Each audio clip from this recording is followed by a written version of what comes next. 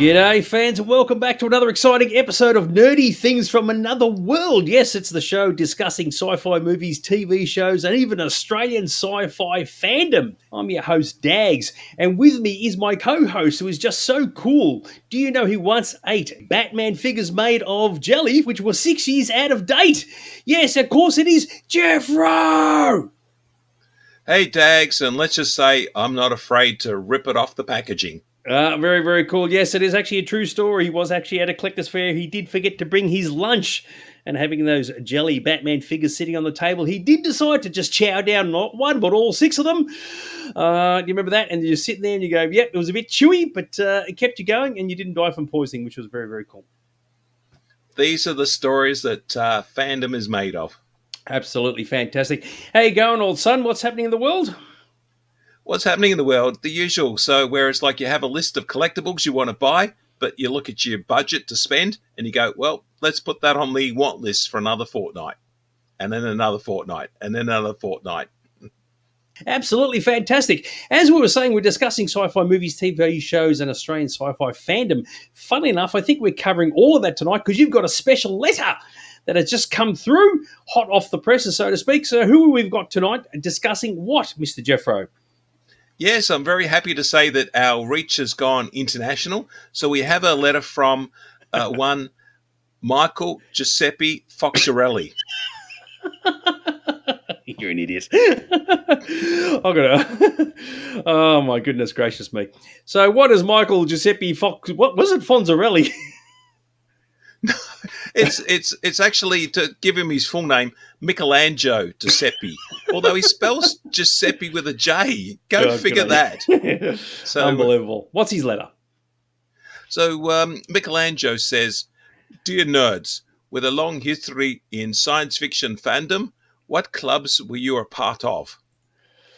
God, what a good question. It's an interesting one because both of us have been in the fandom scene for quite a long time, since probably even since the 80s, and maybe even in your case even before that. And sci-fi fan clubs were definitely a bit of a big thing back at the time. You were probably a member of more of them than I was. So off the top of your head, old son, what springs to mind? Well, I was absolutely a big-time fan of joining fan clubs and all that. So I first joined fan clubs in about 1978. So if you remember Starlog magazine, one of the things that they put out was a book that listed all the fan clubs that were available. So I flicked through that and, hey, there's Space 1999 fan clubs in America and other clubs. So it's like I sent off my letter, sent off my international reply coupons, if you're old enough to remember what the heck they were, and joined many of these clubs. So I was a member of about 3 different Space 1999 clubs at the time, and also the Martin and Barbara fan club, which is Martin Landau and Barbara Bain. So I joined that, and that was my first introduction to fan clubs.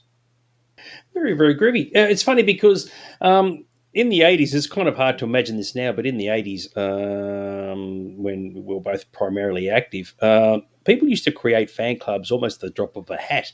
So a TV show or a movie would come out, mainly a TV show, I guess, and somebody would just say, wait, let's just make a fan club for it. They just whip one together and put the word out there, and most people would join it just to support it from out of the box.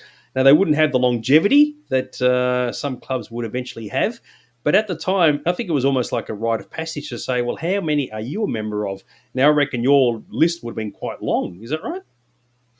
Oh, absolutely. And I was a member of one of those sort of fleeting clubs. It was the Howling Mad Murdoch Appreciation Society. So for the actor and the character Dwight Schultz, there was actually a club for him, and that was based in the ACT.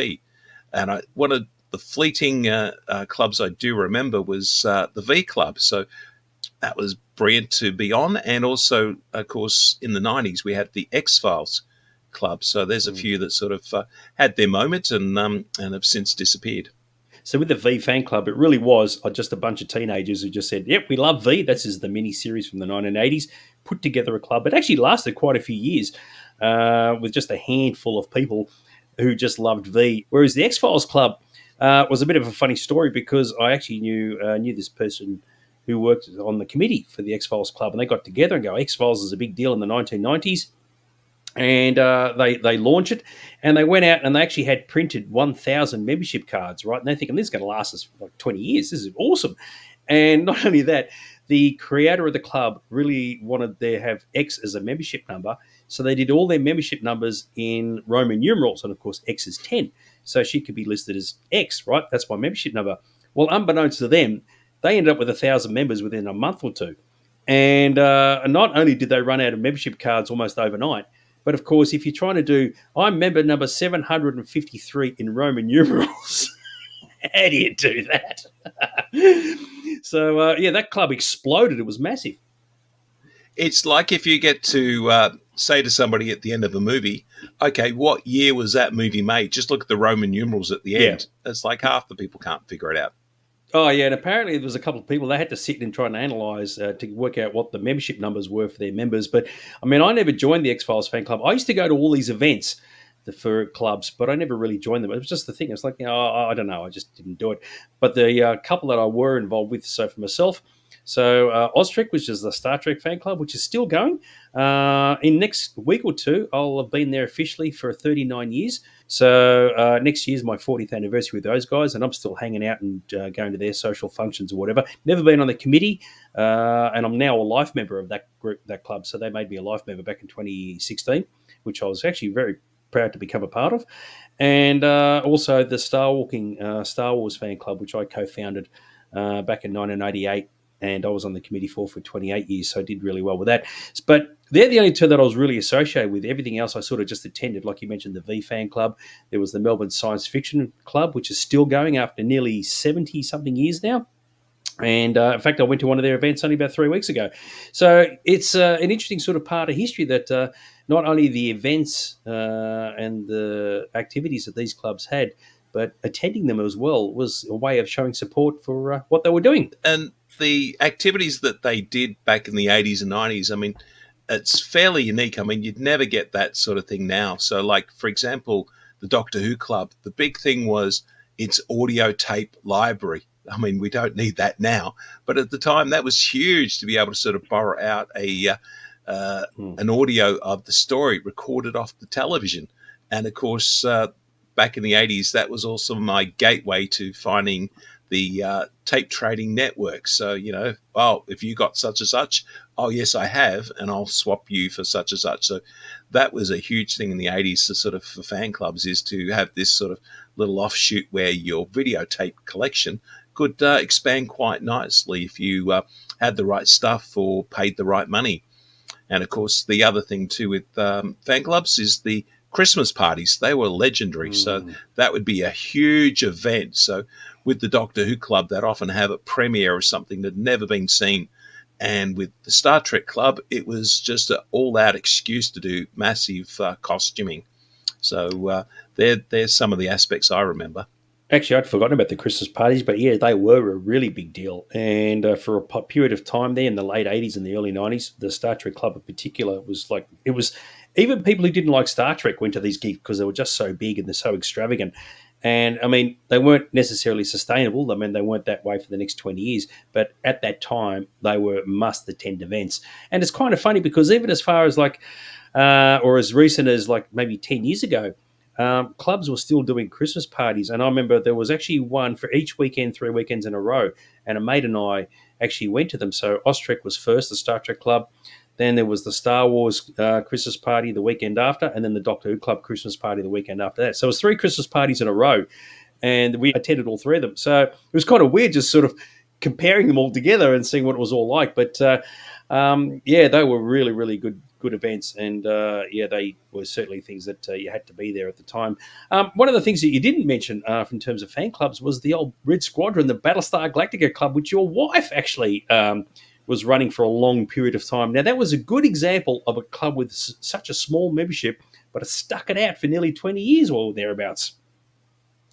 The Red Squadron Club was a prime example. If you actually have a club made up of extremely close and good friends So a lot of clubs, it's like you'll know certain people, but there'll be people that you don't recognise. But the Red Squadron Club was all friends, and they knew how to enjoy themselves. So there'd be sort of movie nights, and there'd be camping trips and all that. So even though the show itself was well and truly dead, it was just an excuse for a whole bunch of friends to get together.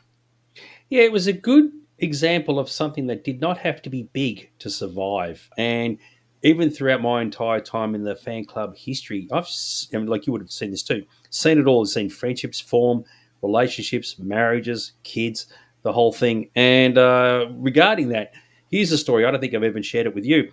So when I was looking after the social club meetings for Star Walking, the Star Wars Club, so I was running them in Melbourne and in Sydney. And I was at a party one time, and this 6-year-old girl and we sort of met in the doorway. And I looked down at her and she looked up at me. And I said to her, it's because of me that you exist. And of course, she just said straight away, it was like, no, it's because of mum and dad. And I said, but your mum and dad met at a social club meeting that I was running. So if that wasn't running, they wouldn't have met, you wouldn't be here. And you could see the cogs just turning in her head. And she turned 21, I don't know, about maybe 6 or 7 years ago or whatever. And she still remembers that story. So, so matchmaking fans was definitely something that was really high on the list. And it was really good. And you are the Michael J. Fox of the Enchantment Under the Sea. If it hadn't been for you, sort of the two couples wouldn't have got together again. That's actually very, very true. I hadn't really thought about that. But, I mean, time does horrible things to clubs, and things change. People come and go. And one of the things that I vividly can recall is that, like, Austrek, the Star Trek Club, started in 1976, and it had its 15th anniversary in 1991. And one of the club members made a documentary video, just a low-key one, interviewed all these fans discussing the whole history of the club to that point. And if I got a copy of that video, and if I watch it today, I'm the only one left out of everybody who appeared in it who's still going to Austrek meetings. And it's not like everybody left last week. They left a couple of decades ago. I know you haven't been on an Austrek gig for a long time yourself. And it's kind of funny because all the people in that environment, they've all been replaced. Then those people got replaced, and those people got replaced, and yet I've remained consistent the whole way through. So it's kind of funny seeing how the change occurs throughout time. The demographics change, the people change, and it's just it's like time moving right before your very eyes. So yeah. It is fairly difficult if you sort of like get married and have a family and all that. Those days of sort of going out to club meetings and all that kind of sort of get put on the back burner until sort of they get forgotten completely. So like many things, whether it be interest in TV shows or interest in movies or interested in sports, you might have your moment and then you sort of think, oh, okay, I'm going to move on to something else. And I mean, you are uniquely consistent, and I got to give you credit for that. Yeah, that's a good point, actually. You're right. It all comes down to priorities, and for a lot of people, they sort of come in at their time, especially if they're younger, because when we got into the whole fan thing, we were all quite young. We were probably, like me, in your teens, early 20s, and it's really big, it's really important, but then other priorities kick in, and then you decide to move on. I chose not to move on because I thought I had nowhere else to go, and I said, oh, I really enjoy it. Why would I leave? And hence the reason why I've sort of just stuck around, which is, it's really groovy. So another club that actually did well for itself was the Melbourne Science Fiction Club. And what was unique about those guys is instead of meeting like every month or two on a Saturday, they actually met every Friday night at the same venue. And you remember this really quite well. It was like every Friday, if you had nothing on, you went to their gigs. And some of them were really low-key, and there might be a handful of people there. Other times they were actually really popular. A lot of people were there. But it was like the MSFC was the place to just hang out for year after year after year after year on a Friday night. Remember those? Oh, absolutely. And I think the bit like the Red Squadron sort of group is that you didn't necessarily have to be interested in books and sort of speculative fiction and such. You're just there to enjoy the company of everyone else that was turning up. Exactly right. And as I said to someone not that long ago, I mean, Melbourne was one of the rare places probably in the world where every weekend there was something on. Now, whether it be the Saturday, right, whether it be a fan club or a convention, if nothing was happening, at least you had the MSFC on a Friday night. and I thought that was great. So some days you actually went to the MSFC on a Friday night, you go to a fan club meeting, whatever, on the Saturday, might be a social gig on the Sunday, and it's like that's awesome. And that wasn't an unusual thing. That was a common thing. So we were lucky to be a part of it at that time.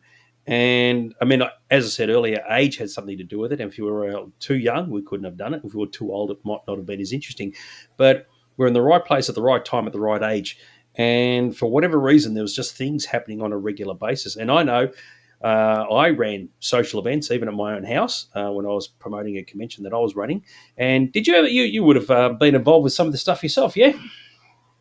Oh, absolutely. And I remember that we used to have a calendar that allowed us to sort of see whether there was any conventions or any meetings that were going to sort of conflict.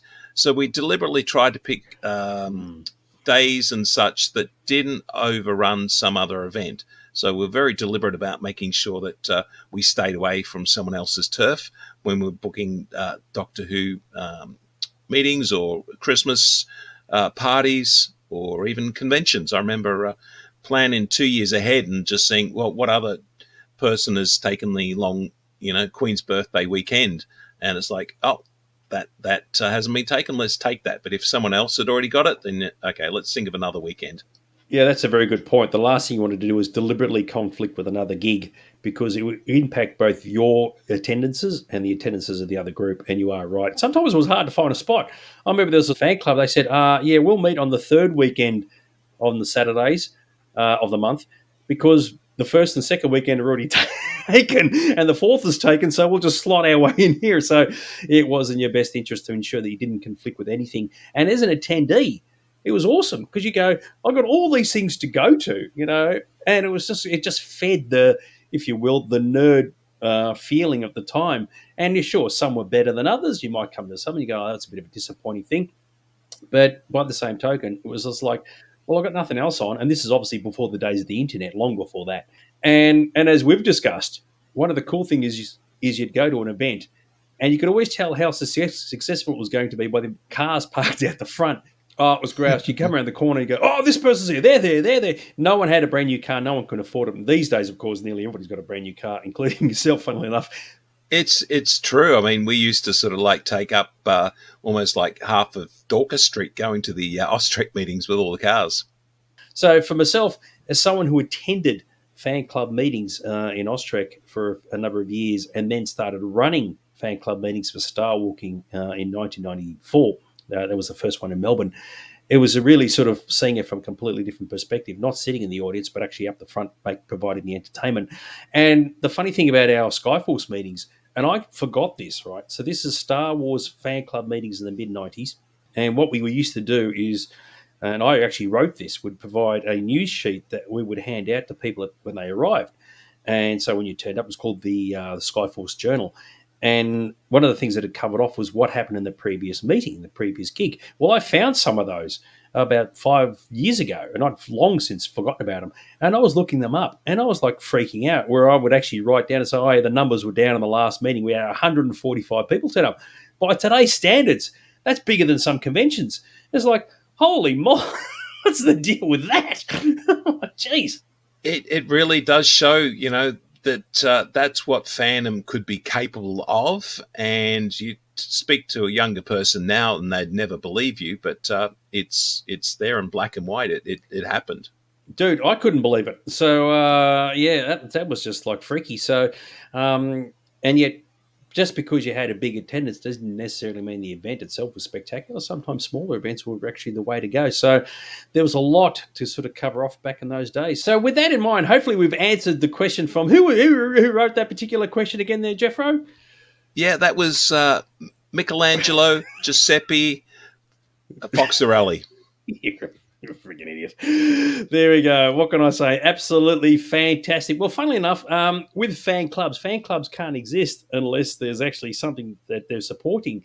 And that leads us into our main topic of conversation, which is what are we discussing tonight, Mr. Jeffro? Now, what we're going to be discussing is a topic as to were the 1980s movies and television shows the golden age of sci-fi.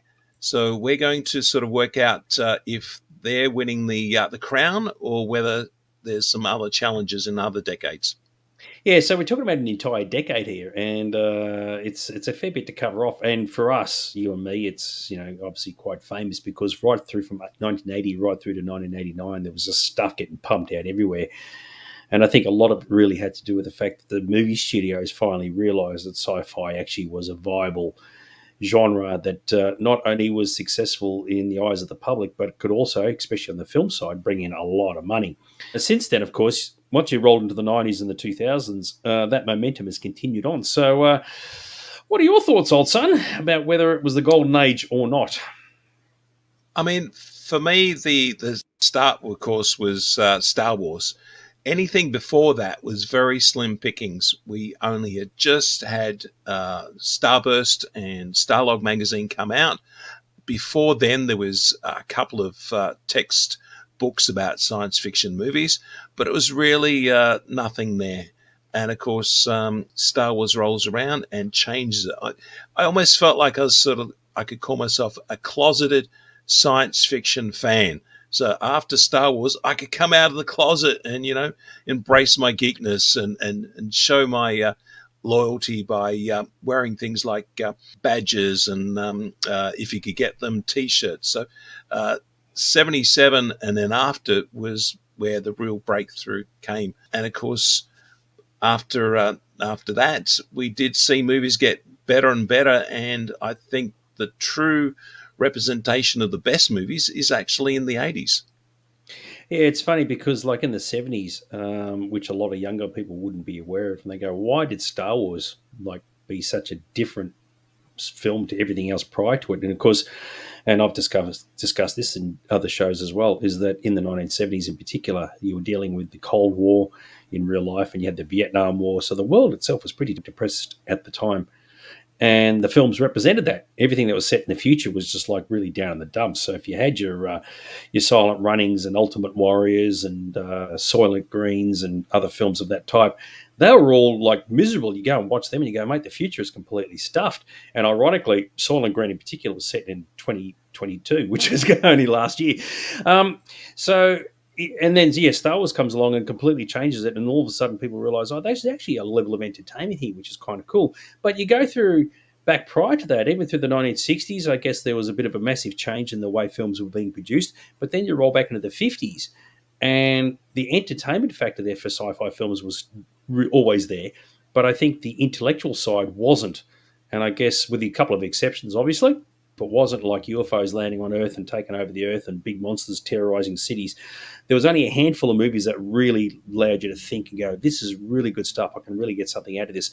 But by the time you got to the 80s, there was something for everybody, whether it be action related, scientific related, or just basic switch your brain off at the door related, so to speak.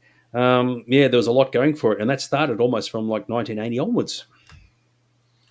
When I was looking through the different decades, one of the things I noticed about the 1950s is, yes, there is some really brilliant movies, and I can understand how if you pick those ones out, you could say this is the golden era.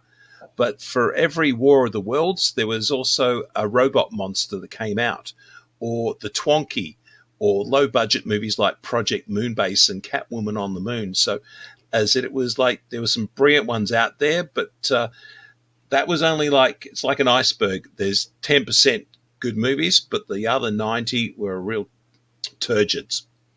Yeah, and that's a fair call too, because I mean, I can't imagine anybody, as you said, saying, well, I'm a science fiction fan, I take it really, really seriously, and they're watching something like, Invasion of the Saucermen or something like that. So, it's a fair point, and I think it's only because once the 80s kicked in, as I said earlier, the studios and the TV companies realised, well, actually, there's something here that can really go places, but it did start in the 70s. And funny enough, some of the biggest films of the 80s were sequels of movies made in the 70s, whether they be Star Wars, Alien, Star Trek. So the late 70s really has a lot going for it, and it could have actually been the golden age of sci-fi in the 70s if it wasn't for everything prior to 77.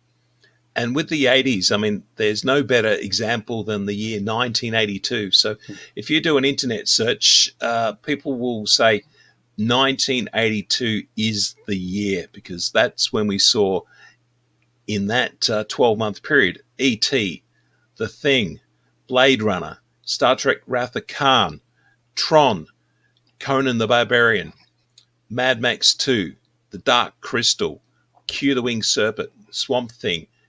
There's just, and that's just in one year. So, I mean, you will never see any other decade sort of represented that well with that many movies. And the good thing is there's something for everybody in that. So if you like your cute and cuddlies, you go to E.T. If you like your horror movies, you go to The Thing. If you like something that makes you think a bit, you got your Blade Runner. And of course, if you're a fan of Star Trek, you had Wrath of Khan. And of course, shows like Tron were really sort of like completely cutting edge in terms of the way they looked. And of course, if you just like your dystopian futures and just dudes just killing each other, you got your Road Warriors. So there was certainly something for everyone there. And I think that set a standard for things to come.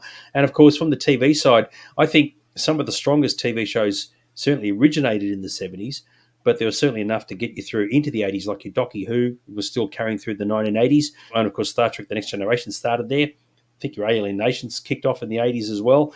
And there was something on the small screen for people to dial into if you were really into it. And of course, even with Star Wars, there was TV shows, even though there were cartoons, your droids and Ewoks. So it's not like the small screen got missed either. And I think the television shows that came out in the different decades sort of did represent sort of what kind of movies we were getting as well. So in the 70s, a lot of it was very grimed, for want of a better word. I mean, certainly Space 1999 was, and things like the Star Lost, Arc 2. So and then we saw the 80s, and then again that was a reflection of what we were seeing in the movies. So we got to see more adventure, we got to see better special effects, we got to see the stories improve. So again, very reflective of the movies that were coming out.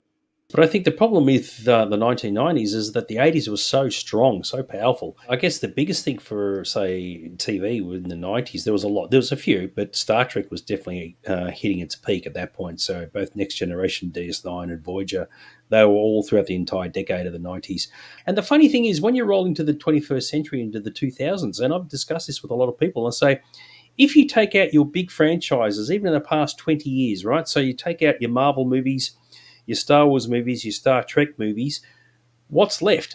And people really struggle. And the movies that were being produced in the past 20 years, there's some really good stuff there, really, really good. But a lot of it sort of, you struggle to sort of remember what it is. You have to sit and analyze and go, oh, what was there? And you go, oh, there was this one, and there was that one, and there was this one. As to whether they're going to be considered memorable in the future, I don't know. But typically when you ask someone today, name some great sci-fi movies, most of the ones that they're going to mention will have at least a presence in the 1980s. I find that the 80s and the 90s and such, there was a lot of great independent studios that were able to sort of come up with some very creative ideas. Whereas I think now in the sort of the recent last 10 to 15 years,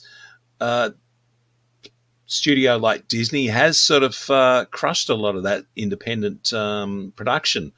And that's why we don't see as many original movies or creative movies as what we used to, because we don't have the Roger Corman New World Pictures or the Canon Films and those sort of low-budget companies that used to produce a lot of the stuff that we loved. And in fact, one of the reasons why I think that the 1980s was so successful, and you are right about the independent studios, is because of the video revolution. So it's easy to forget it now, but when the video revolution kicked in the 1980s, and I remember this vividly, when the video stores suddenly opened up everywhere, every second shop was a video store, there were people who were making movies specifically for the video market, and there was a place for them to go. So it made sense for studios to say, we'll produce these new sci-fi movies, that we'll stick them in the cinema. Once they're done, we stick them in video, and they get even more market share. They sell even more from video hiring. And there's a lot to be said about that, because that's the reason why I think there's so much content being produced in that decade, because even if it didn't work in the cinema, it would work on video. And a lot of people, and I was one of them, who would go into the video store, and Sci-Fi had a section unto itself. It was usually next door to horror. And you'd just have a look at these titles, and some of them you would have seen in the cinema, some of them you wouldn't have seen at all. And you'd be going, well, you know what? I'm just going to hire them all out and watch them. And I think that had a lot to do with as to why so much content was being produced at that time, which is not as prevalent as it is today. I mean, you're so true about that. Many of the Roger Corman movies were made, as they used to call, direct to video. And the good thing is that you could actually sort of make your budgets back quite easily, because you're selling these videotapes to the video stores for $80 or $90 a pop. And if you're then really greedy, you could then go straight to the direct to retail market and sell them at retail chains. But these days, unless you want to put something online and sell it as a streaming thing for $5, you don't quite have that financial avenue that they used to have in the 80s to be able to make those kind of movies. Well, the downside to these days, and I've seen this firsthand, is that if you produce a film, a sci-fi movie, and it's a good one, and you go, you know what, it's not going to get cinematic release, I'll put it on DVD/Blu-ray. There's no libraries anymore. So it's not like you just walk into a library and you go, oh, I've never heard of that, I'll go and check that out. They don't exist. So sure, you can buy them online, but unless you know it exists in the first place, you'll never find it. So that's the downside. And I think that's one of the reasons why the 1980s in particular, people remember so much of what they saw, because of what they saw in the video store. And you can say, look, I never saw it in the cinema. It never got released in the cinema, but it did get released on video. And that's the reason why it was so successful. Now, that, of course, carries through to the 1990s and some of the 2000s, because video stores were still prevalent in that decade. And there could be, if you stick them end to end, there will be a lot of, say, younger people who say the 1990s was the decade of greatness. And it probably was to a large degree, as we discussed earlier. But whether as to it was as good as the decade prior, it's hard to say. And with the 90s, I was having a look at the different movies and all that, and I think this is where sort of the 80s was the peak, and with the 90s they were just trying a little bit too hard, because we saw more movies that were sort of aimed towards the popcorn culture. So we had movies like Total Recall, Mars Attacks, Galaxy Quest, Men in Black, where they were doing a lot of huge effects and throwing in a lot of big stars and cracking a lot of jokes. So it was all a little bit too try hard, and we didn't really get too many original movies, but we did get to see, as you said, a lot of sequels. So in the 90s, we got to see Terminator 2, Back to the Future 3, Star Trek First Contact, RoboCop 2, the X-Files movie, and of course Star Wars Episode 1. So there was good movies, but nothing really truly original. And I think that's where the 80s was the winner. That's not saying that what things that have been produced since then, it's like the 1980s is streets ahead of everybody. There's been a lot of really good content produced in the past, say, 3 decades. Which is really, really good to see. And there's still good stuff being produced today. But in terms of just like the variety, the quantity, and just the uniqueness of it, and I guess that has something to do with the content that was being produced. You could say we've never seen anything like this before.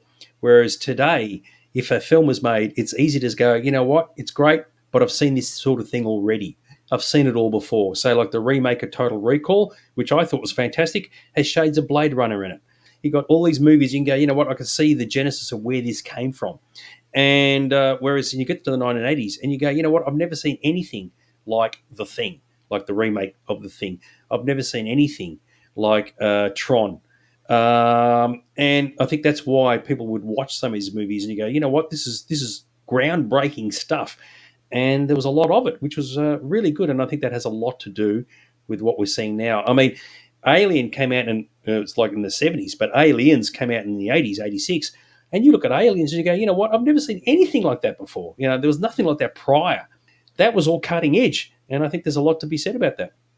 And I was just thinking back to a discussion we'd had a couple of weeks ago where we were talking about, can you name a movie or even a television series, science fiction related, that is memorable or groundbreaking in the last 10 or even 20 years. And it's really hard to sort of think of something that, like, we can easily go and name those ones in the 80s and 90s and all that. And we've watched this stuff for the last 20 years in the cinemas and on television. But can we remember the recent stuff?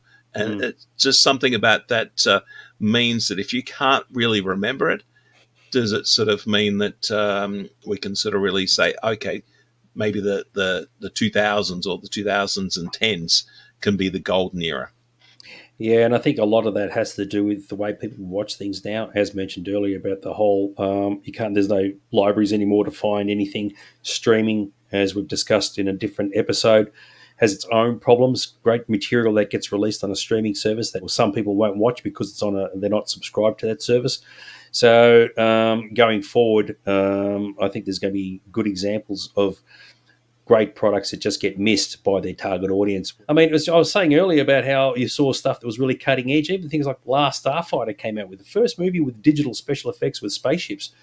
I mean, it's been superseded like 1,000 times since then, but someone had to be first, and that was first, and that was an 80s movie. So, we're in the right sort of decade to see a massive transition between what had come before it in the 70s and the 60s and the 50s to what was going to come after it in the 90s and the 2000s, and that was a transitional time. And for that reason, I personally do think that the 80s was the golden age of sci-fi movies and TV. TV is probably maybe debatable, but either way, it's still the golden age of sci-fi. If you're into sci-fi media, as you said, fans came out of the woodwork, and all the fan clubs were there to attest to it, which was good. And I mean, just to reinforce that, I mean, you look at merchandising that's been released in the last few years, and we have had things like Last Starfighter merchandise. We've had E.T. merchandise. There's always been Mad Max Road Warrior merchandise come out. Dark Crystal merchandise has made a comeback. So Back to the Future never really left us. That's always been merchandised. So I don't see that quite happening with any of the things from the other eras, but it's a telling point that the 80s are still being merchandised because people want it and people acknowledge how good it was. Yeah, that's a good point. I hadn't even thought of that. And of course, the irony is there are sequels being made to movies that were started in the 80s. So you had Tron Legacy, Blade Runner 2049, and the prequel to The Thing. And they were all made in the past 10 years. And those original movies originated in the 80s, even though The Thing was a remake of the 52 movie or whatever it was. So, I think it's a very, very telling point. So, the 80s aren't going away anytime soon, which is absolutely fantastic. And I tell you what is going away right now is us. So I knew that was coming. I knew that was coming. There's a nice little segue into our exit. Any final words before we shove off for this evening, Mr. Jeffro? Yeah, if people have any opinions or thoughts or agreements or disagreements, throw them in the comments. It would be interesting to have a look at them. Absolutely fantastic, which is very, very groovy. Anyway, we're going to buzz off for this evening. Be sure to party hard, rock on. And as always, make sure you stay nerdy. Stay 80s.